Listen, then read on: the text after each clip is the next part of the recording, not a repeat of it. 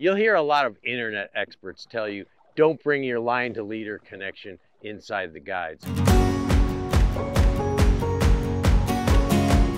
But really, with the leaders we use these days, if you can land a fish without getting the line to leader connection inside your guides, you're probably using a leader that's too short. So there's a trick to doing this, and it doesn't matter whether you have a nail knot on the end or whether you have a loop-to-loop connection. You bring the fish in close, and if the fish makes a run, now you have to get used to this and you have to prepare yourself a little bit, but if the fish makes a run,